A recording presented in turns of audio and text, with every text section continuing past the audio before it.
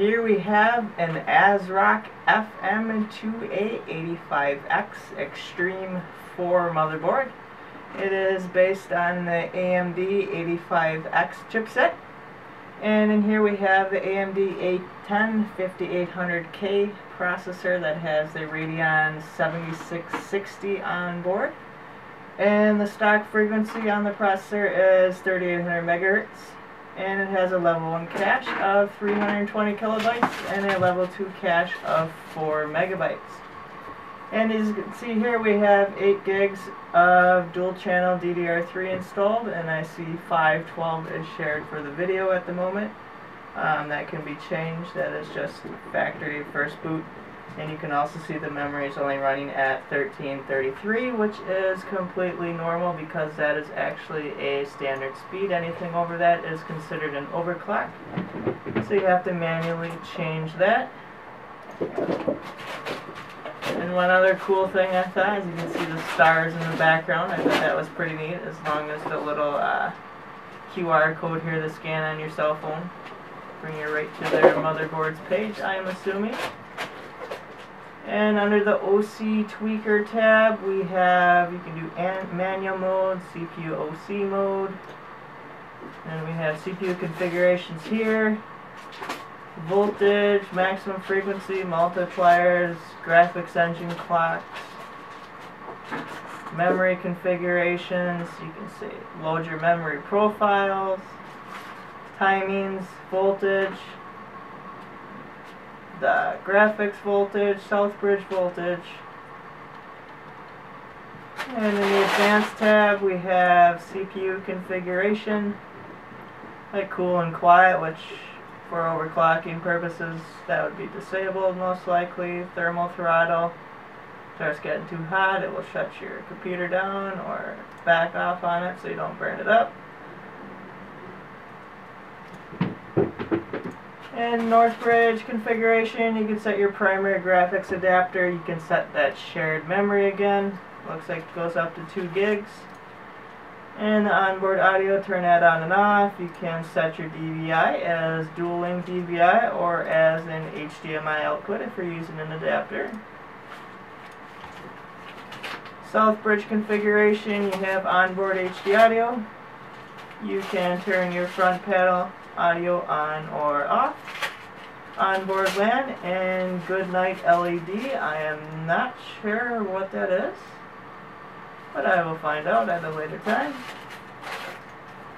Storage configuration, we have the SATA controller. You can set your mode preference, IDE, RAID, AHCI. We'll be using AHCI, as you will get better performance in most cases over IDE, especially if you're using an SSD.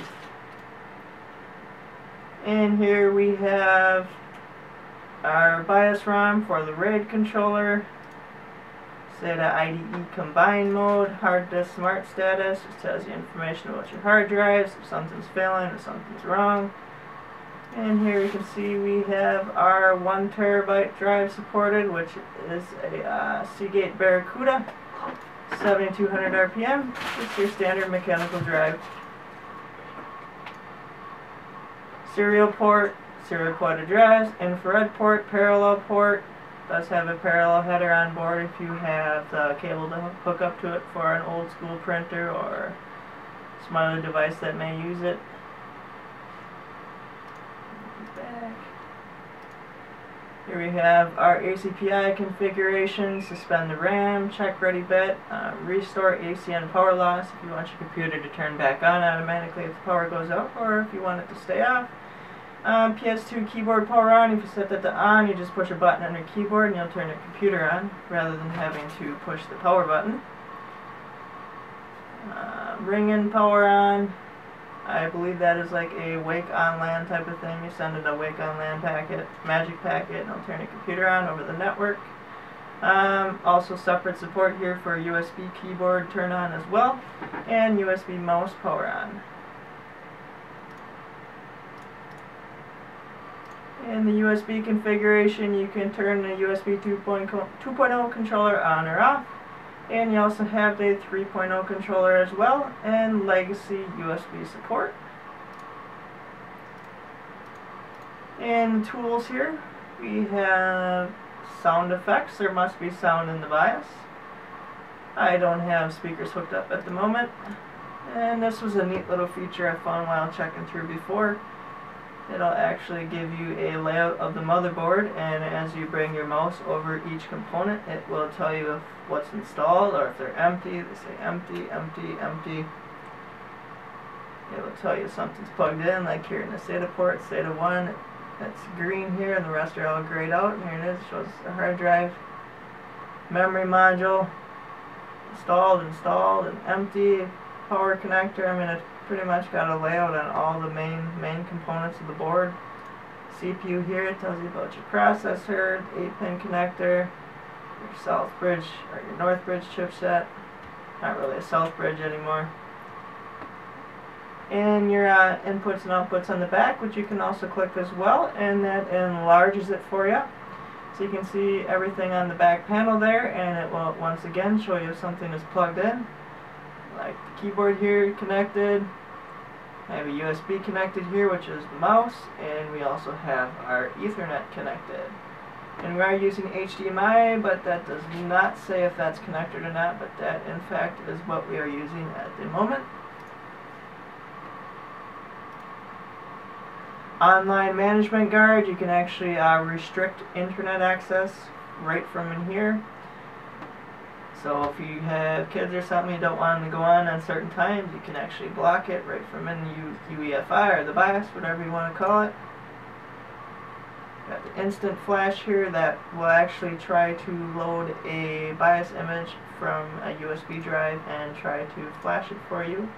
And it looks like I shouldn't have clicked it because it is now looking for it and it won't stop.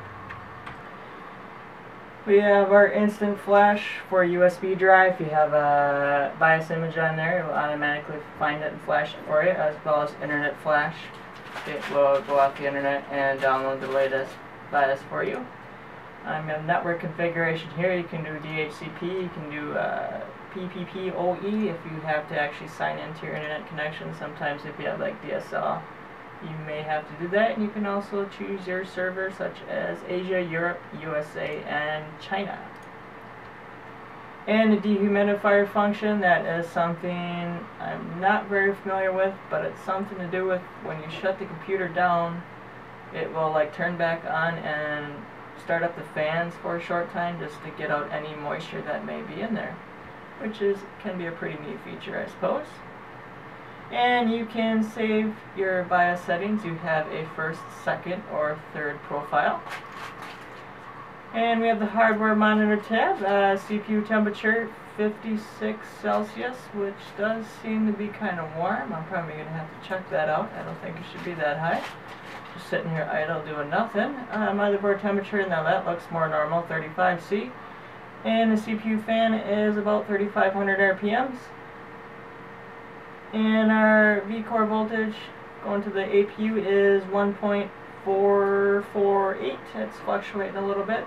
Our 12-volt voltage is at 12.144, and our 5-volt is 5.136, and our 3.3 is 3.31228, somewhere around there. Fluctuates a little bit. And we have CPU fan 1 and 2 settings. You can do full on, automatic mode. Same with chassis fan, open temperature protection, and case open feature.